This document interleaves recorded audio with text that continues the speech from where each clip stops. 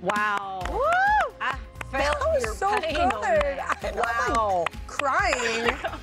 Kelly Clarkson's brought to tears on The Voice, but she's not the only one crying. That was so good. Thank you so much. You really touched my heart. It's a good season.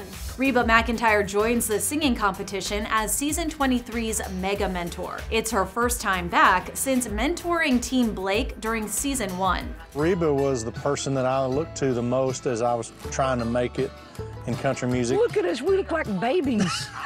Oh my God. Oh my God, who's that? During knockout round rehearsals, a special contestant tugged at Reba's heartstrings as Team Blake singer Kylee Dayne wowed with a rendition of Celine Dion's All By Myself. All by myself.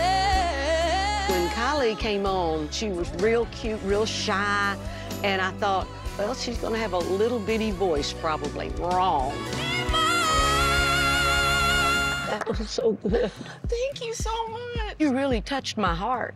Thank you That's so much. The biggest thing is to capture somebody in the audience to where they're sobbing or laughing. Get some emotion out of them, and you did it for me.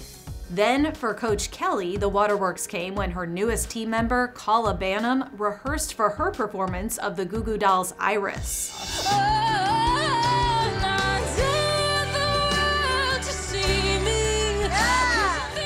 Kyla first came on, I thought, wow, the emotion that she showed, I got chills. Kelly cried, and that's what you want from a performer.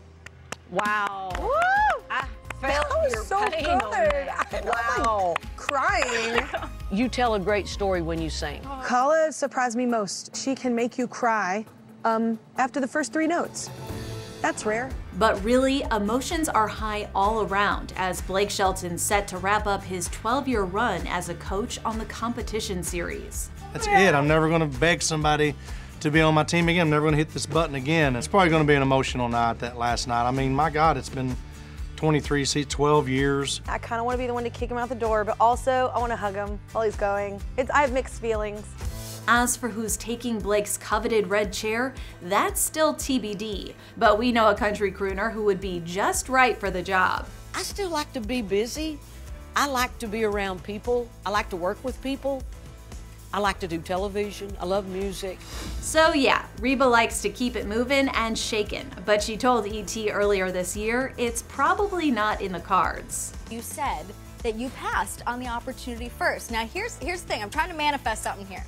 Blake is hanging up his hat at The Voice. They're gonna need to fill that red seat. Would you be down to do it now at this point, or would you pass again? Who could fill Blake's shoes? Well, I can't see me doing that.